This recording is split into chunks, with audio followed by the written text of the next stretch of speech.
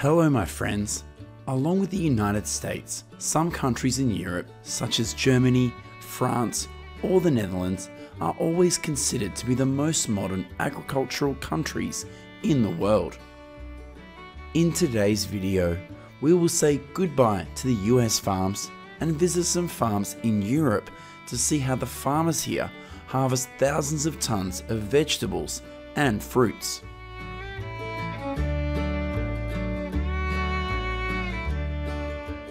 The first place that we will visit in this video is a cucumber field in the German state of Bavaria. About 20 workers, including both men and women, will lie on this machine and pick millions of cucumbers. This is a very special way of harvesting cucumbers that we don't see in the US cucumber fields. Millions of cucumbers, after picking, will be transferred to the truck's trunk thanks to the conveyor system. Currently, in Germany, there are about 6,000 acres of agricultural land used for cucumber cultivation, and the annual yield is about 261,000 tons, of which Bavaria is the state that accounts for 35% of the country's cucumber production.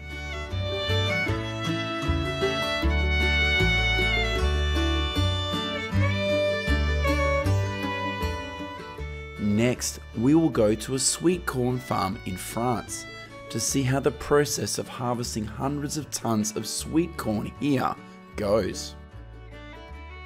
Unlike sweet corn farms in the United States, most sweet corn in France is harvested by machines instead of using migrant workers.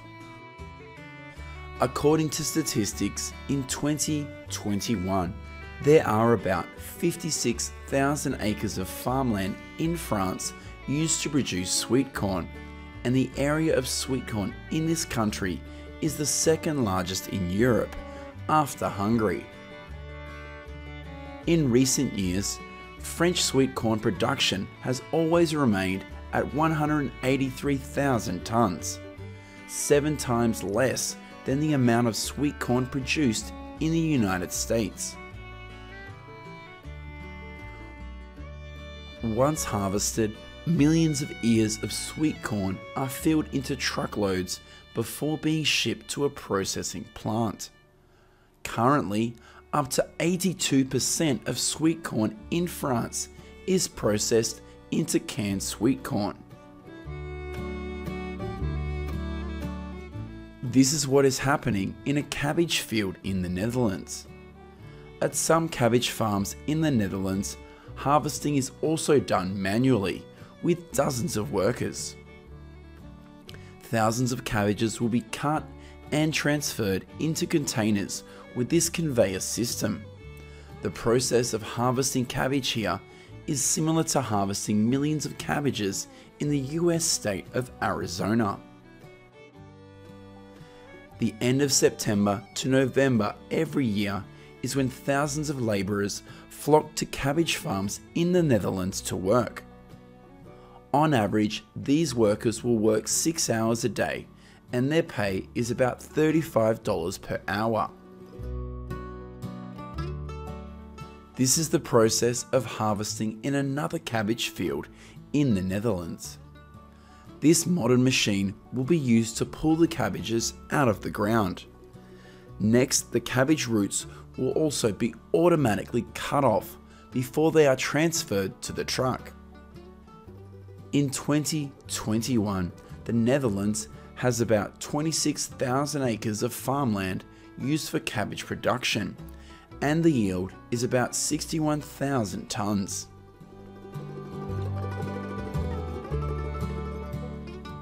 The fifth place we visit in this video is a field growing peas in France. Billions of pea plants here will be cut by these modern machines. After cutting, this machine will separate the stem and the peas will be transferred to the tank area of the machine. Once harvested, billions of peas are transferred from the harvester's storage tank to the truck's container before being transported to the processing plant. In 2021, the area used for planting peas in France is about 24,000 acres, and the yield is about 255,000 tons.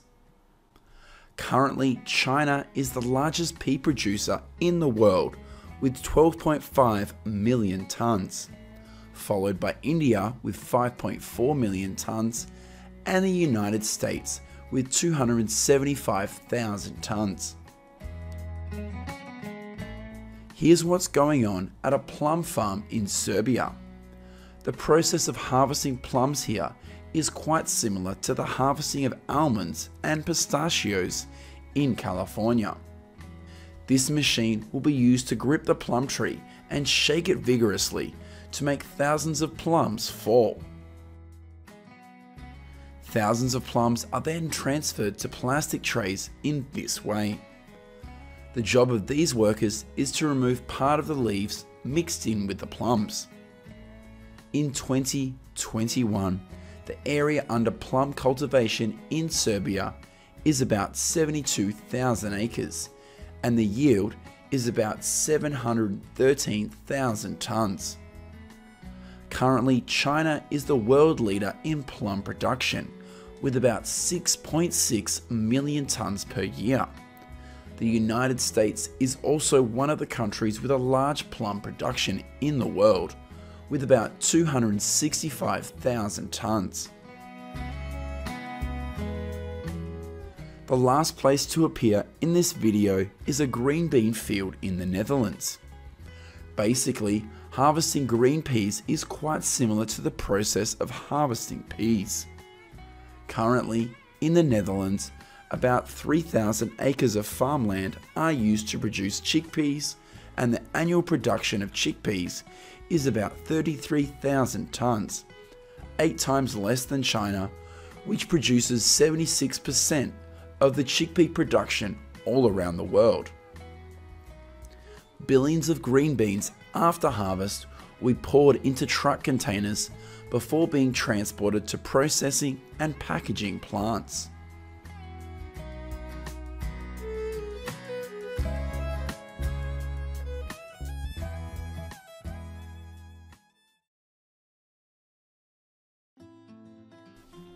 Hello my friends, today we are going to farms in several states like Texas, Montana, Nebraska and Kansas in the United States to see how the process of raising millions of cattle is done throughout the year.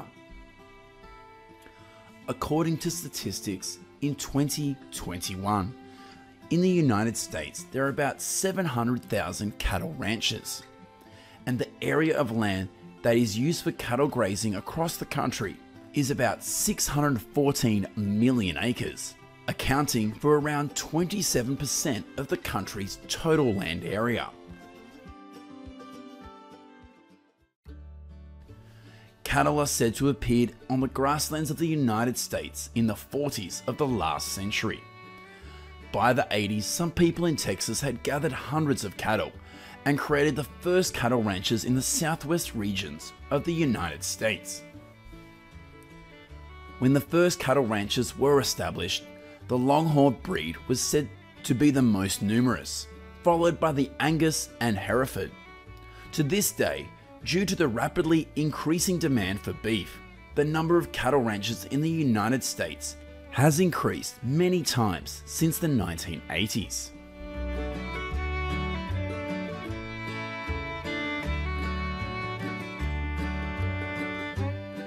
Currently, there are about 35.8 million calves born each year in the country, and up to 30% of them are born on farms in Texas.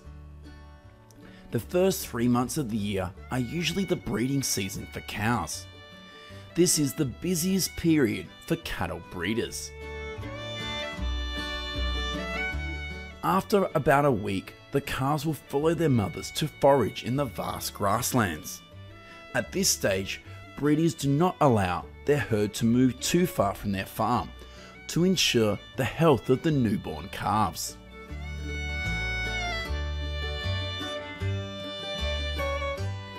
In the early reproductive stage, breeders often add some custom forage to the herd's diet, such as corn, oats, or barley. Besides Texas, Nevada and Kansas are also the states with the largest acreage of grasslands used for grazing.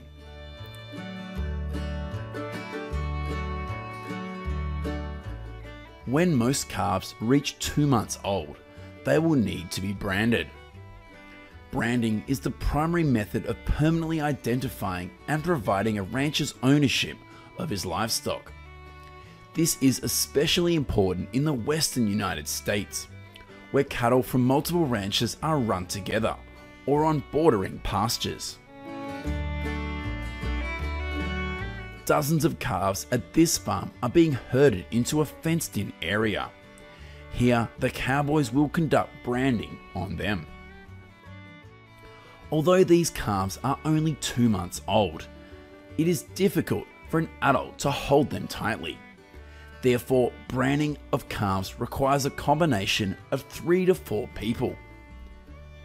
These cowboys will use a hot iron rod and stick it on the of the calves, which causes them to burn and creates permanent scars on their bodies. This is a traditional method of branding and makes it very painful for the calves. However, many cattle ranchers still prefer to use this method.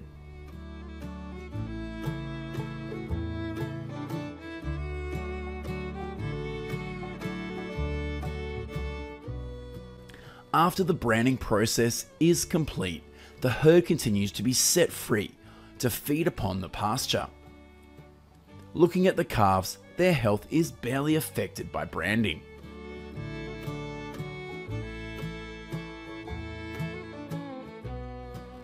In early April, when spring is over and the calves are more mature, herdsmen will move their herds to new pastures away from their farms. The thing they bring with them on their long trip are horses, food, tents, and camping gear. The herd will also be moved to new pastures by some other cowboys.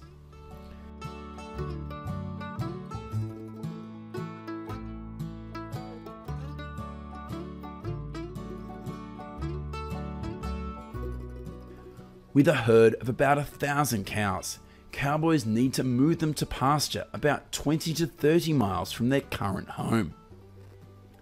Cattle driving is not an easy job. Only cowboys with long-term cattle grazing experience are assigned this task, and helping them are experienced herding dogs.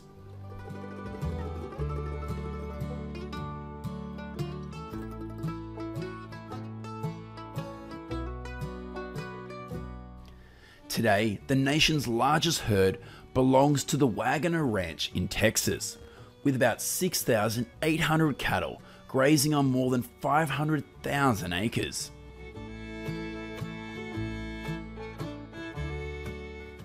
Cattle are considered fully mature when they reach 30 to 42 months of age. At that time, their average weight is about 1,100 to 1,300 pounds. Each day, an adult cattle needs to eat an amount equivalent to about 3% of their body weight. In the United States, grazing large herds also significantly reduces wildfires in the dry season. The presence of thousands of cattle helps to keep the height of the weeds under control. At night, grazing areas are often a favorite feeding spots for thousands of coyotes. According to a USDA report, each year about 90 to 120,000 cattle across the country are killed by predators, mainly coyotes. This is a process of moving a herd in Montana. It is not uncommon to encounter a large herd of cattle moving in the middle of the highway. If you are a driver and come across this scene, all your complaints are in vain, because these cattle always move so leisurely.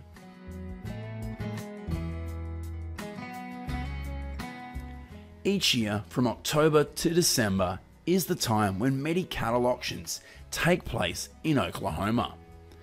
These trucks will go to the farm, transport thousands of cattle to the auction site. Each of these trucks usually carries between 28 and 30 cows. According to statistics, each year about 39 million cattle and calves are slaughtered across the country.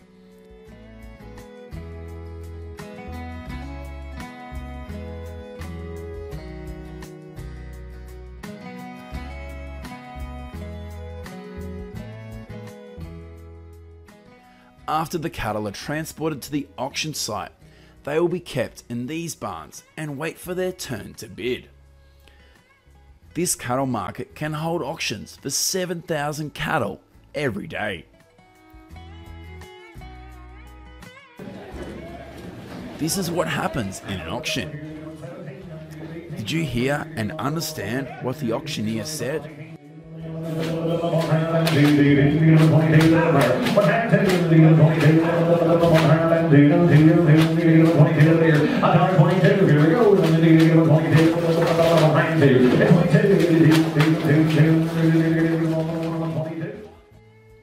Currently, the price of cattle depends on many factors, such as their weight, breed, and origin. On average, each adult cattle, weighing about 1,100 pounds, will cost between $200 and $300. By 2022, it is expected that livestock sales in the United States will be about $73 billion, accounting for 17% of the total sales of agricultural commodities.